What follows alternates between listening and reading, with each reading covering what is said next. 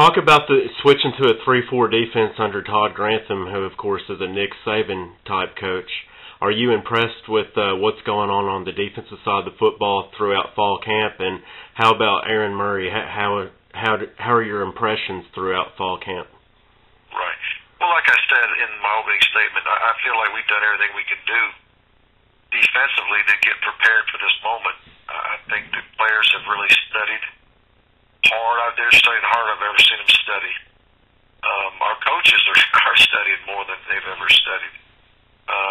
Coach Brantham's got a lot of ideas and a lot of ways to get the job done. So we'll be much more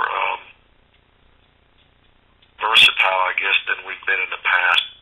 So I think we're ready to go compete. But now you got to get in the game and you got to have success, because anytime there's new leadership or a new idea, you have to have you need to accomplish something as a group to gain the confidence. So is the studying aspect on the defensive side of the football, is that a Todd Grantham type thing, or was that already installed previously in your tenure at Georgia? I'm sorry? You mentioned the studying aspect on the defensive side of the football brought by Grantham. Is that a Todd Grantham? Well, I think we've always did the game plan, but I think there's more to study. Okay. Does that make sense to you? Yes, sir.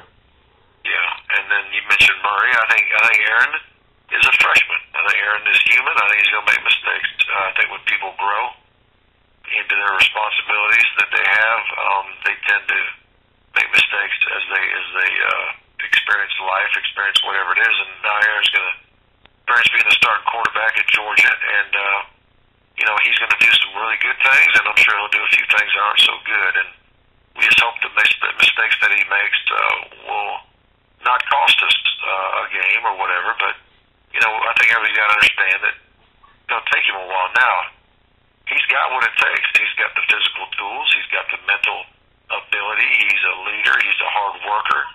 He loves to prepare. I mean, he's got everything that it